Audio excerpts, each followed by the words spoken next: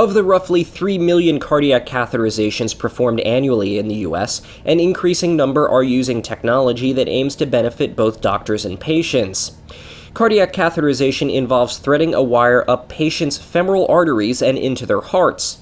The catheter could deliver a stent or balloon for an angioplasty, both of which are designed to open blocked arteries and avert potentially deadly heart conditions. I spoke with Dr. Ryan Matter of Spectrum Health in Grand Rapids, Michigan. He's done about 20 procedures using CorePath, a machine designed to give robotic aid to cath lab doctors. He outlined 3 benefits of the technology.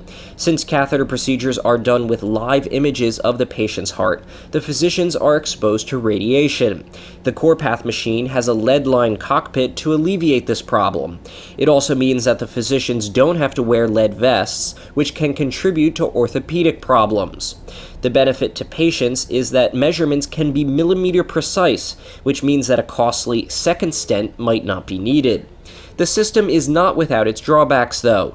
The guide catheter and coronary wire can't be moved independently of each other.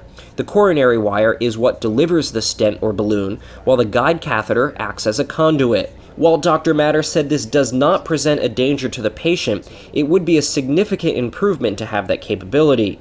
Another drawback is cost. Each machine is in the range of $500,000, but Dr. Matter said that Spectrum Health is planning to purchase another machine soon. The CorePath system is in use at about 20 sites across the U.S. and has performed procedures on about 600 patients. It was approved for use by the U.S. Food and Drug Administration in 2013. In Waltham, Massachusetts, Nick Barber, IDG News Service.